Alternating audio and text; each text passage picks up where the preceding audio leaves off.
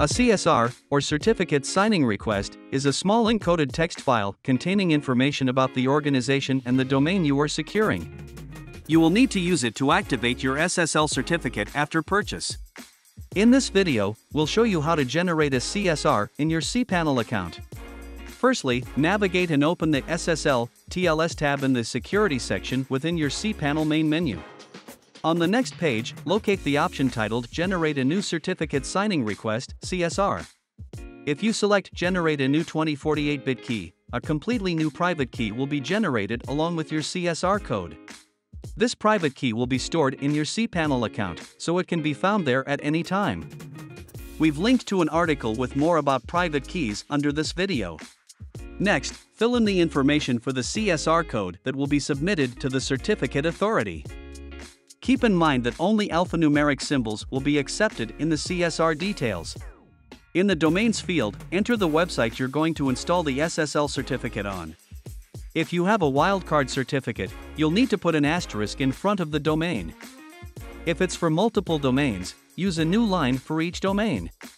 Next, enter your city and state, but if your country doesn't have states, use your region. Next, choose your country from the list. In the company field, you need to provide the officially registered name for your business.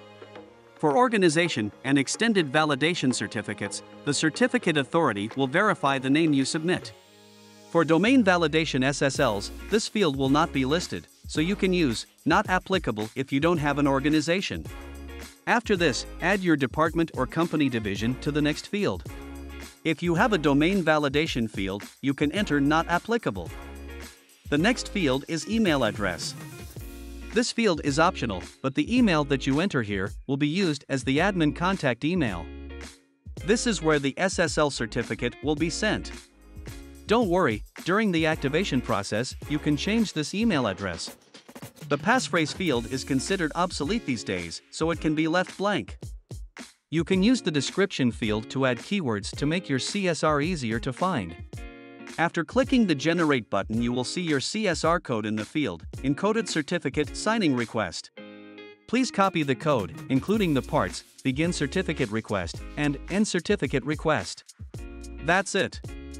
Now you can use your CSR code to activate your SSL. Thank you for watching. If you have any questions, you can post them under this video. Or check out our knowledge base at namecheap.com for more tips and support.